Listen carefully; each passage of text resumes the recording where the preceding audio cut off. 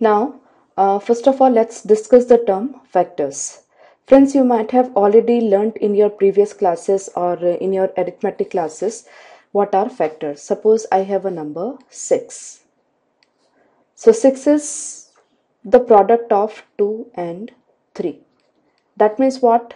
The 2 and 3 are factors of 6. Okay, and we can say 6 is the product of 2 and 3. Suppose we have any other number, maybe 12.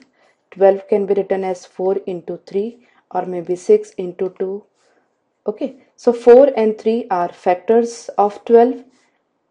Similarly, 6 and 2 are factors of 12, and 12 is product of 4 and 3. Similarly, 12 is product of 6 and 2. So this is what is arithmetic factorization. Now similarly, we have to learn algebraic factorization.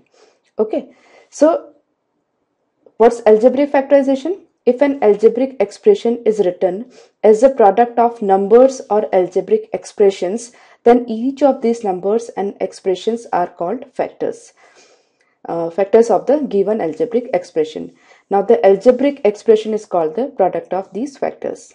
And this process, this entire process of breaking up any algebraic expression into factors is called factorization. Suppose I have two algebraic expressions, say x plus y and x minus y.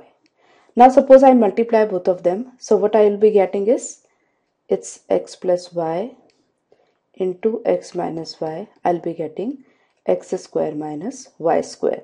That means x plus y and x minus y are factors of x square minus y square, and x square minus y square is product of x plus y and x minus y. And this process is known as factorization. Okay, let's discuss one or two more examples.